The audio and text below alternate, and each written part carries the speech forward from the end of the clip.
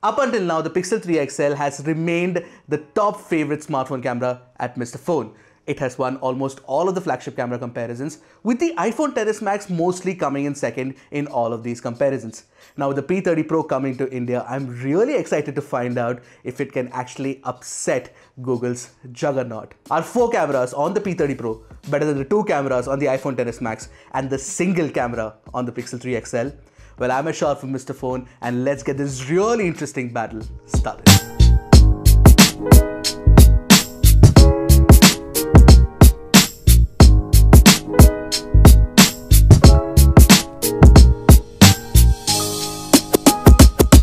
Before we move on, don't forget to hit that subscribe button and the bell icon right next to it to get notified whenever Mr. Phone puts out an awesome new tech video. Also, we've started this new thing where we have curated 5 of the best gadgets and the best deals across e-commerce websites, links to which should be in the description below.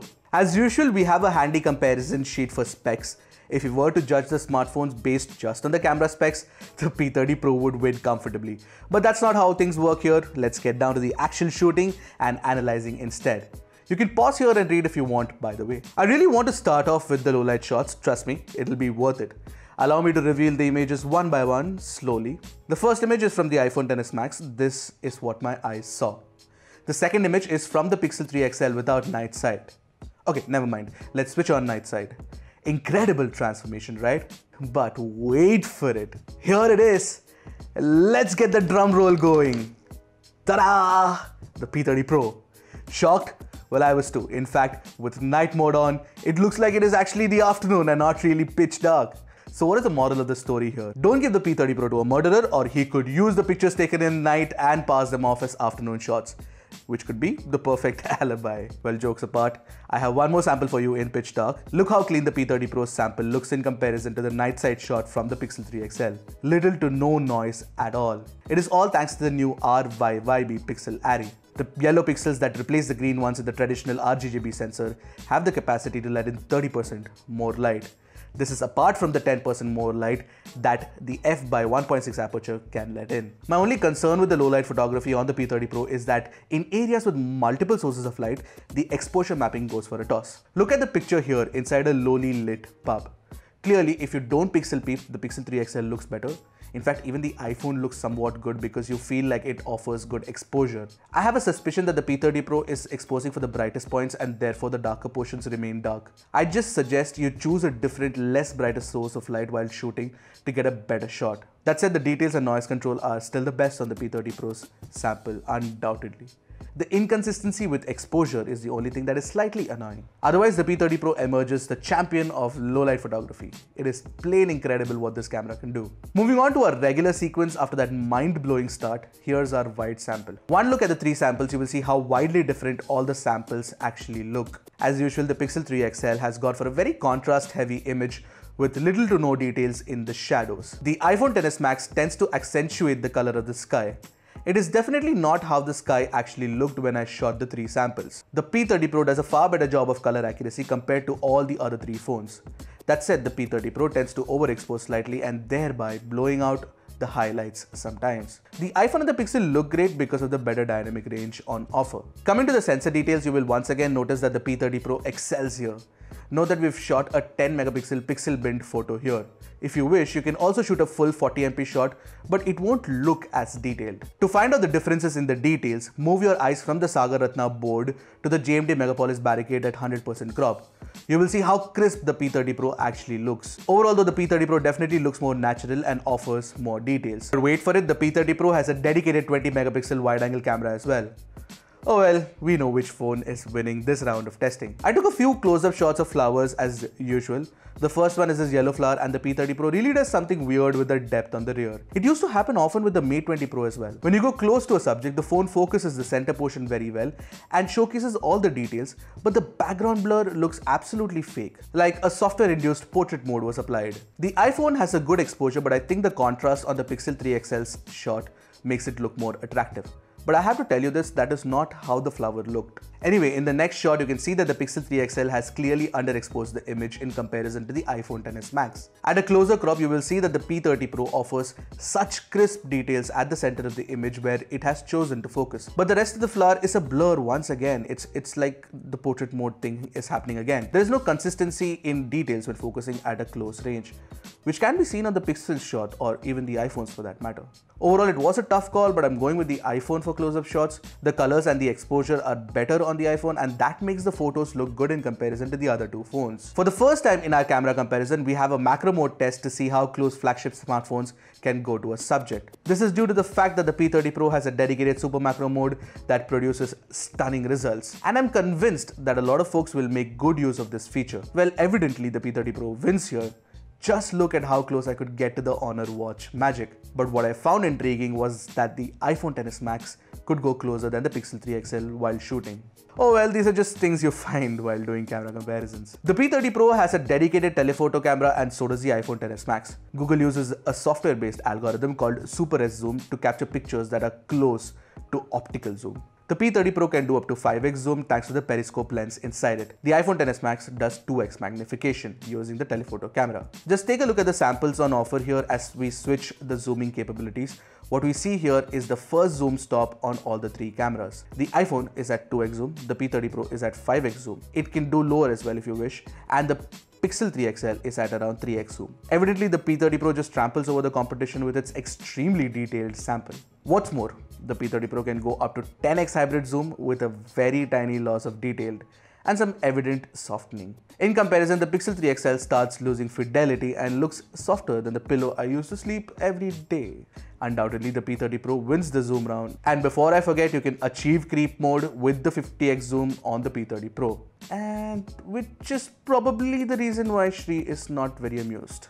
Before I start talking about the portrait mode, there are two ways you can do it on the P30 Pro. There is a dedicated portrait mode with all the cool depth effects and variants on offer, or you can choose the aperture mode to adjust the level of blur in the background. Also, the P30 Pro uses the TOF camera for better depth mapping. And boy, the extra camera actually works, and it does show in the results. The P30 Pro's aperture mode sample looks incredible with a near accurate edge detection and an incredibly believable natural looking blur in the background. Just take a look at the shirts fold around the left hand on all the three phones. You will see how kick-ass the P30 Pro looks. The iPhone XS Max, as usual, only keeps the face in focus for some odd reason. For some reason, the portrait mode on the P30 Pro tends to shoot at a cooler temperature, and it doesn't look as impressive as the aperture mode in my opinion. That said, I can't believe I'm saying this, but the P30 Pro is better than the iPhone XS Max and the Pixel 3 XL for bokeh shots of human subjects. Just ensure that you use the aperture mode. Most modern flagships have HDR always switched on to fire automatically when needed. But we picked a situation and forced HDR on all the three phones. The Pixel does nothing to bring out the details from the shadows. The iPhone tends to accentuate the blues and the greens and thereby causing the entire picture to look very cool. But the iPhone does a good job of controlling the harsh sun on the building. That said, the P30 Pro actually beats all the phones with its excellent retrieval of details from the highlights and shadows with natural colors as well. It might not look as dramatic as the Pixel, but the image is a very good representation of how a good HDR algorithm should work. However, I still don't know why Huawei would bury the HDR mode deep inside the recesses of the app. And side note, I'm damn sure the Nokia 9 will beat all these cameras when it comes to dynamic range. I really cannot wait to review the cameras on that phone. Talking about selfies, the Pixel 3 XL has been the unbeatable champion with sharp details and great color accuracy. And the Pixel 3 XL continues to shine in that department. The P30 Pro's selfie has been improved from previous flagships, but it is still not as sharp as I'd ideally like it to be. The iPhone XS Max has a very orangey, weird facial tone, but the details are aplenty. Overall though, I'd gravitate towards a Pixel 3 XL for selfies. I know you guys don't like how it highlights my pores and pimples, but that is me. Deal with it. My face is the face of almost every Indian out there. Oh, you also get wide-angle selfies on the Pixel 3 XL if these crisp selfies weren't enough. When it comes to selfie portraits, I'm not really picking a winner. Allow me to explain why. There are 4 things I'm looking for in a good selfie portrait: facial tone, edge detection, how natural the blur looks, and the details. The P30 Pro has great edge detection, a natural looking bokeh effect, and the facial tones are close to my real color too. But the details are soft. The Pixel 3 XL has incredible details, great facial tones, and a heightened but natural looking blur in the background. That said, the edge detection is very average. The iPhone XS Max offers good edge detection, the background blur is almost as good as a DSLR, and the details are not bad either. However, my face looks orangey and very weird. So it really boils down to what sort of processing you prefer. Coming to 4K 30fps video recording, the iPhone XS Max's footage ticks all the right boxes. The video stabilization is top class, the colors are punchy and pleasing, the sound recording is unparalleled, and Apple's new Smart HDR algorithm does wonders even when you shoot against harsh sunlight. Undoubtedly, the iPhone XS Max wins this round. The P30 Pro does a very weird facial tone at 4K 30fps. It looks like Holi reached late at Huawei. They decided to paint my face red for some odd reason. Also, the sound recording is not that great, which is the same as the Pixel 3 XL. But at least the Pixel 3 XL has a natural looking color temperature that doesn't blind your eyes. And moreover, both the Pixel 3 XL and the P30 Pro top out at 4K 30fps video recording, whereas the iPhone can do 4K 60fps. Hi guys, we're shooting a video using the P30 Pro right now to check for image quality, FPS, to check for image quality, the video stabilization and the sound quality as well. As Shri pans me around, and you will see that the light is falling against me right now and how the camera captures this. Honestly, just pick up an iPhone or a Samsung Galaxy S10 Plus if you want to shoot a lot of videos using your phone. The iPhone XS Max continues to be the best choice for shooting videos even at 1080p, and the P30 Pro fixes the colors in our 1080p testing. In fact, there is very little difference in image quality and sound quality between the P30 Pro and the Pixel 3 XL here.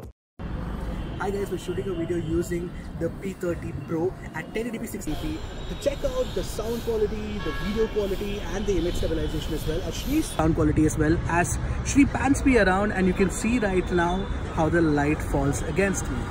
As far as slow motion video recording goes, the iPhone XS Max has been improving the video quality at 240fps. It shoots incredibly detailed footage at 1080p.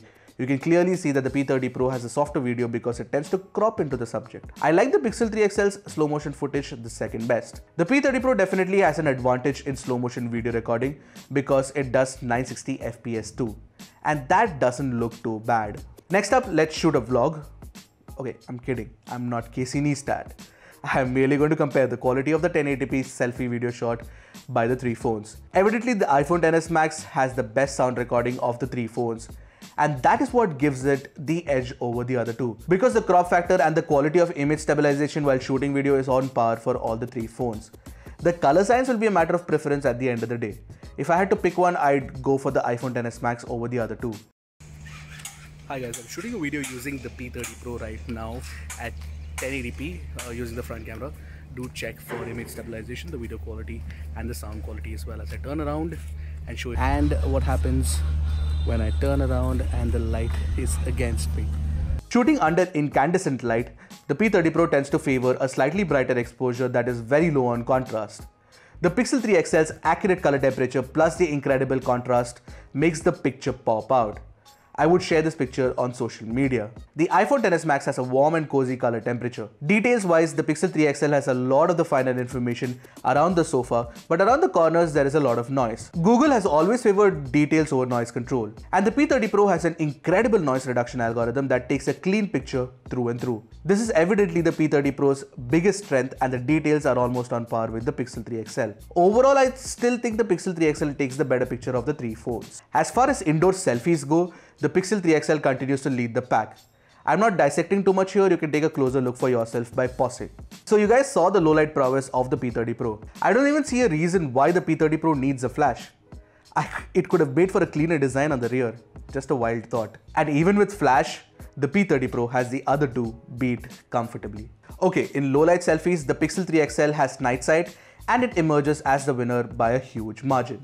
Even with screen flash on, the Pixel 3 XL offers the most detailed selfie of the three phones. Although I do like the fact that my face is evenly lit on the iPhone XS Max. And finally, coming to low light video, the P30 Pro once again takes the lead. It offers a clean, almost noise-free video with the right color temperature too. The iPhone and the Pixel have corrected the temperature to a more dull, incandescent lighting, whereas the light is actually warm. So we are at the end of this comparison, and what you see on your screen right now is the final score tally.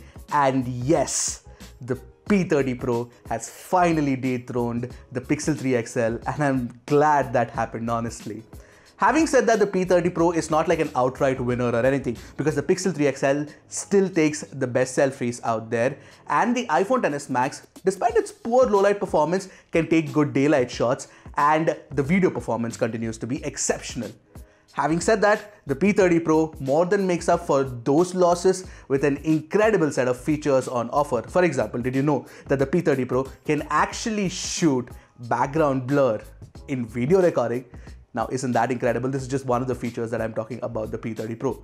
Overall, the P30 Pro seems to be one of the best cameras that you can buy out there. In fact, according to Mr. Phone, it actually is the best camera of 2019 up until now. I had a lot of fun doing this comparison. I hope this comparison helps you when you are about to make that flagship purchase. And if you do plan to make a purchase, don't forget to hit the links in the description below. We have convenient links for you to actually buy these smartphones. Thank you for watching. I'm Ershad from Mr. Phone. Goodbye and Godspeed, my friends.